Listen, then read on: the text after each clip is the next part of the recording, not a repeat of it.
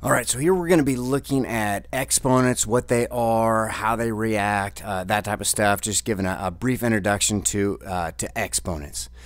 So a power has two parts. It has a base and an exponent.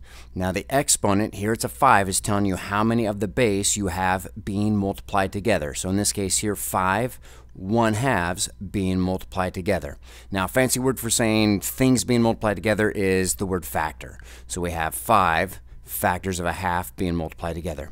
Another way of looking at that is b to the x power. So using kind of formal language, that's going to be x factors of b. But again, the way we kind of think about that is I'm going to have x number or x amount of b's all being multiplied together. So things being multiplied, those are factors. Again, on this one, b is the base right there, and then the exponent is x. X is the exponent. So let's go ahead and look at a couple examples here. We have 8 to the 4th power, 8 to the power of 4, 8 to the 4th. The big number is the base. In this case, 8 is the base. Now the exponents, those are up a little bit higher than the base, and they use a smaller font. It's a superscript. So in this one here, 4 is the exponent. Pretty straightforward there, not a difficult example to do. Now we can rewrite this in what's called expanded form, and that's where you're using multiplication. You actually show it using all the multiplications. So from our definition of a power, we're going to have 4 8s being multiplied together. So there's 1 8 times 2 8s. Now we have 3 8s being multiplied and 4 8s being multiplied. As long as we have 1, 2, 3, 4 8s being multiplied, then that's what expanded form is. The other way that we can write most of these is standard form, and that's where we're just finding the value of the power.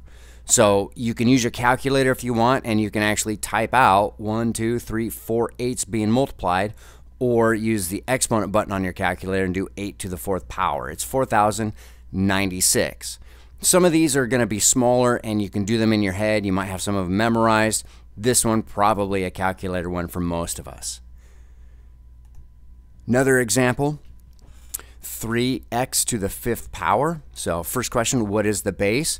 Now the base of your exponent is what is directly to the left of it. In this case, it's just the x. The 3 is not part of the base of the exponent. It's not part of the power. And then the exponent, again, that's that little number. It's the superscript. It's written up a little bit taller than the base is. So 5 is the exponent there. Writing this in expanded form. So we're going to have a 3 and then times. So when we have the 3 and then the variable here next to it, it's implied multiplication. So it's going to be 3 times and then 5 x's being multiplied. So here we go. So we have a 3. And now we're going to have 5 x's. So times 1x times a second x times 3 x's times 4 x's and times 5 x's. So we have a 3 times 5 x's. 3 and then 1, 2, 3, 4, 5 x's. So pretty straightforward there. Now, if you're typing this in on a computer, that multiplication symbol is going to be the star button. So if you have the 10 key, that's between the divide and the subtract symbol.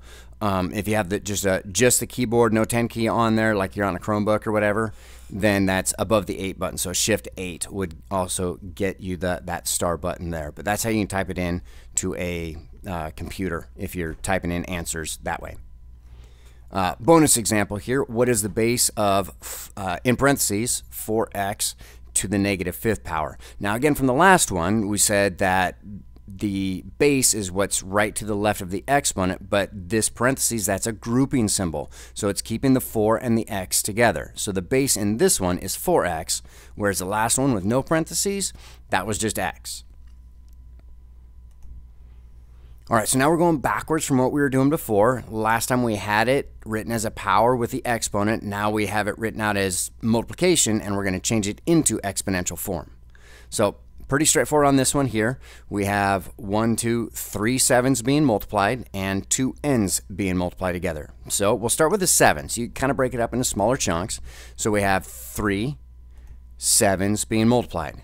And again, we say it 7 to the 3rd power, but the way we're thinking about it is 3 7s being multiplied together. Now that we have the 7s, we can look at the n's here, and there's 2 n's being multiplied. So again, we say n squared and 7 to the third power, but the way we should be thinking about it is two n's being multiplied together.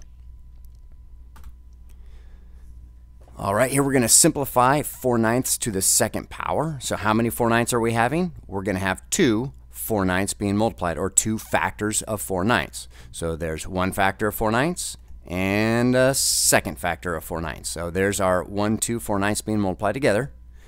Now we are doing regular multiplication with fractions. So numerator times numerator, 4 times 4, 16. And then over.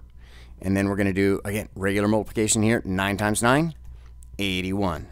So if you are looking for like a shortcut type idea, the squared, the power of 2 goes to the 4. 4 squared, 16. And then 9 squared goes to 81. So the numerator and denominator are both being squared. And as far as calculations go, this isn't that tricky. And last example here. So we have a bunch going on here. This is going to be order of operations. So parentheses, exponents, multiplication, division, addition, subtraction. Now these parentheses here, this P is talking about a grouping symbol parentheses. This parenthesis here is not really grouping symbol. This one's talking about multiplication. So we'll start with exponents. So I have a 5 to the second power, so that's two 5s being multiplied together. So 5 times 5, 25. So there's our exponents. Now we're going to do multiplication. So we have a plus, and then 2 times 5, multiplication, that's going to make 10. And then we're done with all that. So now we have just the plus 4 remaining on there. We're all done with exponents and multiplication. Division, there's no division. Addition, yeah, we have some of that. So here we go. So we can do 5 plus 10. And normally with the addition, you just go left to right. So 25 plus 10, that's going to make 35. And then we still have the plus and the 4. So 35 plus 4 makes 39. And you can break this up into 2 steps like what we did here, or you can do it all in your head. 25 plus 10, that's 35, plus another 4, so that's 35, 36, 37, 38, 39. And there you go. You can do it that way as well. You don't have to write it out as a separate step there. And just quick review there. For our powers, the base and the exponent is telling you how many of the 1/2. In this case, the bases are being multiplied. So 5 1/2 being multiplied. Again, the main word for that, factor. 5 factors of a half. 5 1/2 being multiplied. All right, have a nice day, and catch you on the next one.